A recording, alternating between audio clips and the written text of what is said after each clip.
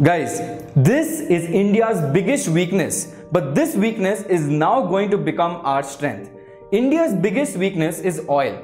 84% of all the crude oil consumed in India is imported from other countries. But while America was putting sanctions on Russia, India's biggest oil company ONGC basically played a masterstroke. Here's what happened. US-based oil company Exxon completely shut its operations in Russia after the war. Exxon had a 30% stake in Sakhalin-1, which is a Russian oil extraction project.